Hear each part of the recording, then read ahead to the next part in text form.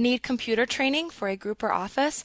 Contact us today to get a free demo of our training at www.teachucomp.com/enterprise-licensing. After creating the vendor records to indicate the agencies for whom you are collecting sales taxes, you can then create the actual sales tax rates within the QuickBooks item list. You can open the item list by selecting Lists and then choosing Item List from the menu bar.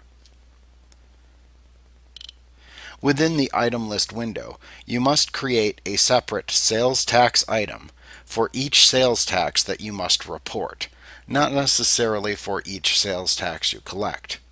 This is because in states that collect both a state and county sales tax, some of those states want you to report state sales tax and county sales tax as separate items, while other states want you to report them as one item.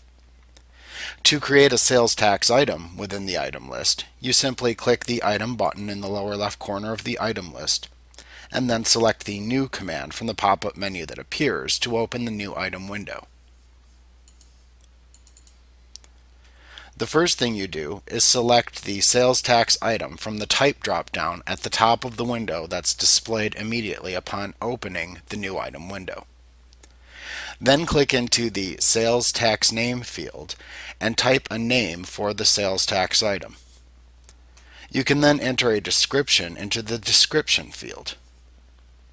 Note that if this sales tax item is the only sales tax collected within customer forms, then you will want to enter the sales tax description as you want it to appear within your customer sales forms into the description field.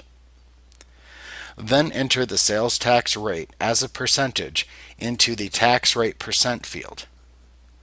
Then use the tax agency vendor that you collect for dropdown to select the name of the vendor to whom you will submit the payments of this sales tax that is collected. When you are finished creating the sales tax item, click the OK button to save the item into the item list. If needed, you can then repeat this process until you have created all of the individual sales tax rates that you must report that are required for your company file.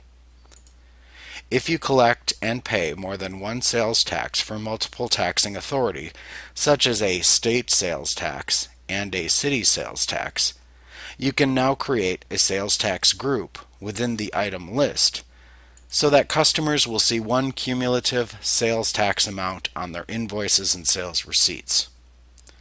In the next lesson, you will learn how to create a sales tax group item within the item list to collect multiple sales taxes for multiple taxing authorities and display it as a single line item within your sales forms. Like what you see? Get a free demo of our training for groups of 5 or more at www.teachucomp.com/enterprise-licensing.